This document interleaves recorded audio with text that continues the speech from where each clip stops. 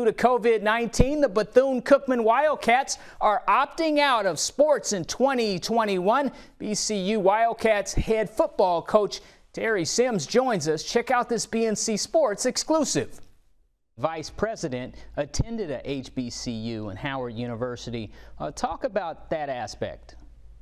Well, I think she has a soft spot for HBCUs. I actually coached at Howard also. So I think, again, she has a soft spot for HBCUs. She understands the dynamic of HBCUs, and I think that she will be a voice for us to help us to get some of the things that I think a lot of HBCUs have been lacking in the past, and not that it'll be anything special, any special favors, but just the things that it takes for us to be successful and to help move these young people forward in life. All right, thank you, Coach Sims. We will be right back.